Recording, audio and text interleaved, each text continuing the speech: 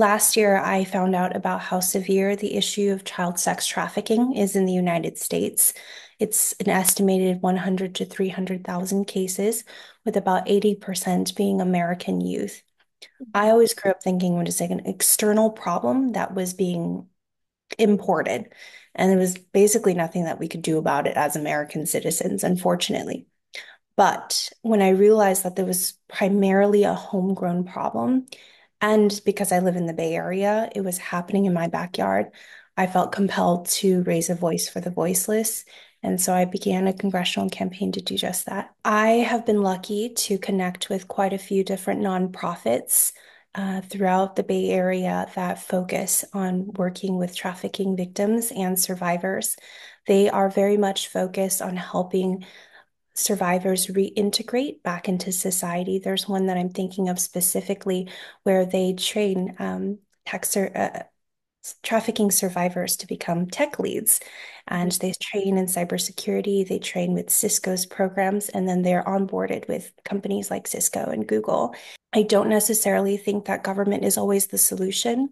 I think it's empowering nonprofits, community-based organizations, faith-based organizations, so that they can really wrap around survivors of trafficking. Our laws allow anyone over the age of 25, American citizen, to run for office, and that's all that's required. So I like to tell people that I'm actually like 2 years overqualified. And just try it. I think it'll be really challenging for sure. You have to do things that you never imagined, give speeches to huge, diverse crowds of people.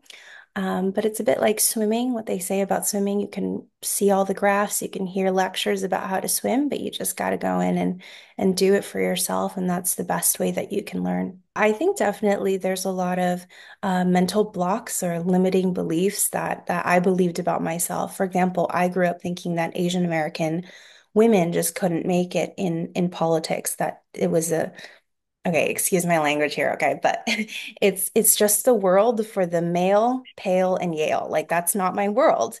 I'm running the campaign, I'm doing my best, and I've seen a lot of positive reception to say, wow, we didn't know that this was a possible path.